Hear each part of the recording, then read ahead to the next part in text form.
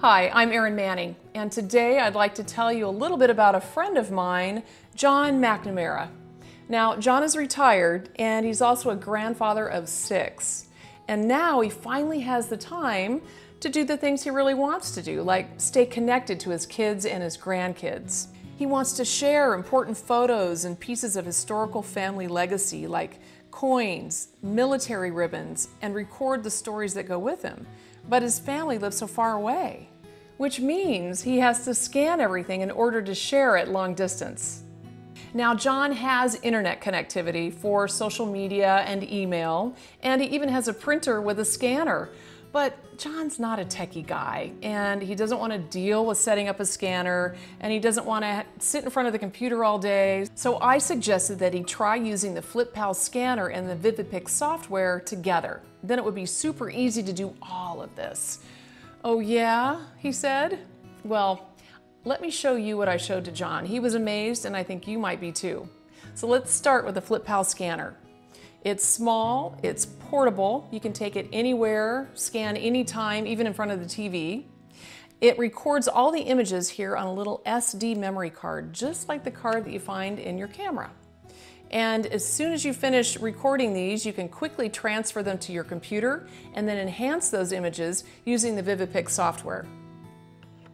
So let's start with this faded old document. John not only wants to scan it, but also record a story that goes with it. So to scan it, all I need to do is just place it down on the tabletop here. And with the Flip-Pal, I can take the lid off,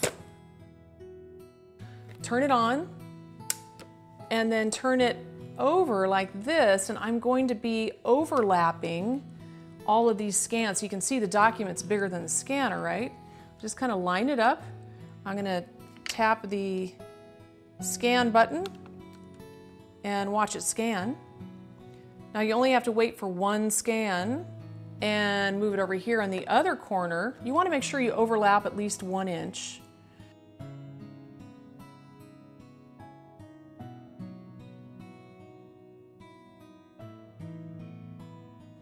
Now you get the idea. If you want to scan larger documents, like very large documents, you could do this very same thing.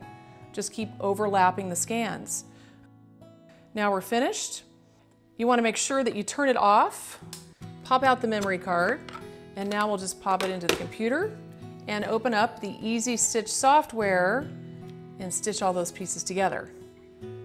And now I just need to click on the Flip-Pal toolbox, and it opens up this toolbox for me to choose from. At the top I've got Home, Easy Stitch, and that's what we're going to click on. Easy Stitch. It detects the SD memory card. You see all the scans on your SD memory card, so if you've done a lot of scanning, you probably need to scroll down to the bottom. I'm going to choose these 4 right here and just click on this button that says Start Stitching. So I click on that, and there you go. It's stitching. Okay, so it popped up. I'm just going to click on Open Stitched Image, and here it is. To enhance the scan, I'm going to open up the Vivid-Pix software. So let's take a look at our stitched document. We can select any of the 9 document examples that pop up here.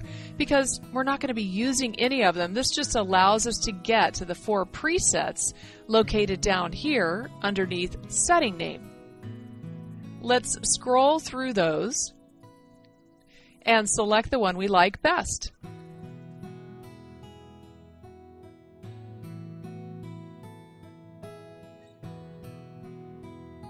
I think starting point 1 looks good. It still shows a little bit of age for authenticity.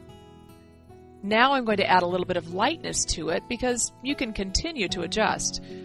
I can even add a little bit of yellowing to it, which in this case also adds some clarity.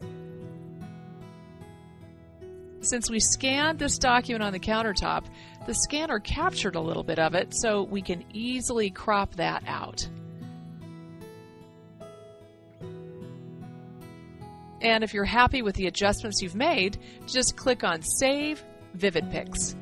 So to record a story, first you need to open up the software that's included on the Flip-Pal SD card. So I've opened up the Flip-Pal here, and now I'm just going to click on the Flip-Pal toolbox. Up pops a window and I have a bunch of different things to choose from. I'm going to click on record. Next, I need to choose the image that I want to record to, so we've saved this here at the very bottom, so I'll click on that once. Now I'm going to click on the record audio button, and now I can just start recording. So I'll do something fun. I'll tap on start recording. Hey, this is John's faded old documents. Click on end. Now I can listen to it, I can re-record it, and I can save it. So I'm going to go ahead and save it because I want you to listen to the recording that John did. I wanted to share this induction letter I received in 1944. I served in the U.S. Navy in World War II. Just before I received this letter, the USS Intrepid had been hit for the third time. I knew that the ship I could be assigned to could also face such a fate, but I could not let fear hold me back. I had to go for the sake of my country and the world. Okay, that letter looks about 40 years younger. I can read it so much better now. And let me tell you, John was ecstatic. Now his kids can share in the family memories. John is super proud of the results, and now his whole family feels more connected. Thanks for watching. If you'd like to find out more about scanning and enhancing your old photographs, just check out the websites listed on the screen.